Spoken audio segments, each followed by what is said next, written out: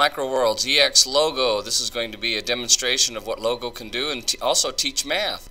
This is a tessellations video. Tessellations are shapes that fit together and completely fill the plane without any gaps, any overlaps.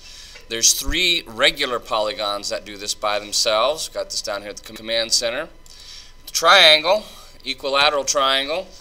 The equilateral triangle, if you rotate it and move it around, will fill up the entire screen.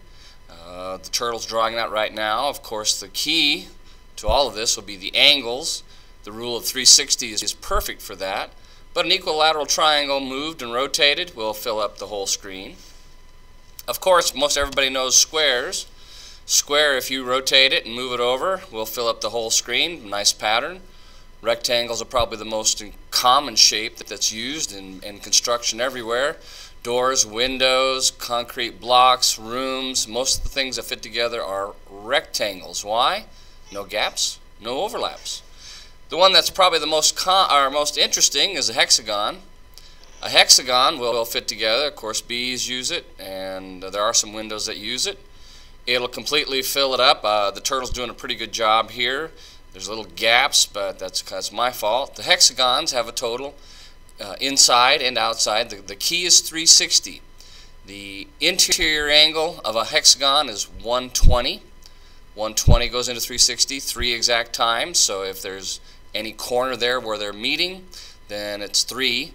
Square has 90. That goes into 360 perfectly 4 times. That's why it fills the screen. And equilateral triangle has a 60-degree interior angle, and that fills it up because 6 of them around any point make perfect gap, no gaps. There's a few combinations of one. I have one here called ox square. An octagon and a square put together will go piece together perfectly. The turtle's drawing them. I'm trying to get them as best I can. And it'll fill it up all the way outside.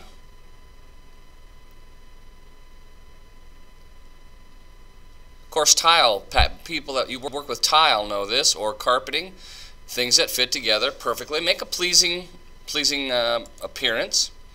A lot of kids think pentagons do tessellate. They don't. Not regular pentagons. There are some gaps in there, and the reason is the interior angle is 108, and 108, and 108, and 108 is 324, but 324 is not perfectly 360, so there's a gap. You can fill it in with triangles if you want, but it won't tessellate by themselves. Of course, any shape you might think of, a parallelogram. Of course, a parallelogram is just kind of a simpler, maybe easier thing than a square or rectangle. Side and side, it'll fill up the whole thing, completely fill up the gaps, makes interesting patterns. Matter of fact, it turns out that any quadrilateral will do this. I tried drawing one here in a moment. It's called quad tess. If you do any quadrilateral, I just drew some with sides, rotate it around, move it over, copy it, turn it upside down as best I could. You could kind of see that. Things aren't parallel, of course, but they will be completely 360, and the reason is all of those angles at one corner, all of these angles here at maybe one vertex will have to equal 360. There's also an interesting pattern also with art. There's a connection to M.C. Escher's work. M.C. Escher is a famous artist that died in the early 70s, I believe. He did a lot with patterns. He did a lot of things that you can look up on the web.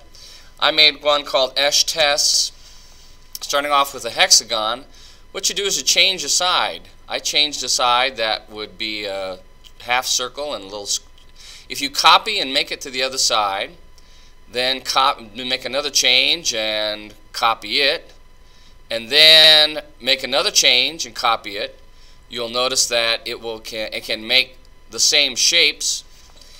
Let me do a little erasing here. There is an eraser on the clip art.